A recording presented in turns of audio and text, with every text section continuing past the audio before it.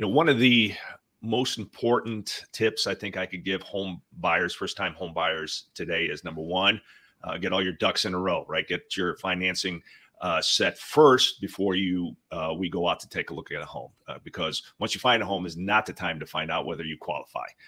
Number two is be patient.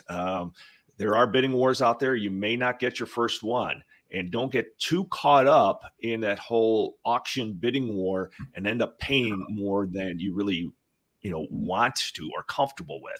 That's one thing I talk about before we put an offer in when we know we're in a multiple offer situation is you don't have to tell me now, but have a set point where you're going to stop, right? Because what you don't want later on are regrets.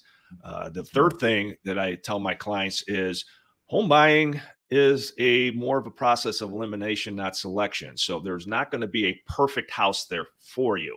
Even I talk to clients that have had new construction built. Once they're in a home, they're like, oh yeah, I wish I would have done this. I wish I would have done that. So the key is to find the home that, checks off the most amount of your checkpoints, right? Your most amounts of your needs and wants. And something to keep in mind is, you're keeping within what you can afford. Sometimes to get what you want, you may have to go outside that area you're first looking at. So for example, let's just say your comfort level is under 400,000 and you're looking in Downers Grove. Well, maybe as home prices go up in Downers Grove, you may have to drift a little bit further west if that's okay with you as far as commute wise to get the home you want. So Keith, what is your biggest takeaway for home buyers, your biggest piece of advice you could give them from the mortgage standpoint? Well, there's two things people look at. One is their financial part of this, and the other is emotional.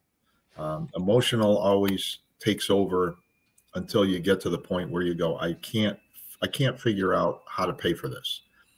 So the real key is that your preparation is very important, and to sit with your lender, make sure that we know all of the situations that you're in and disclose that to us.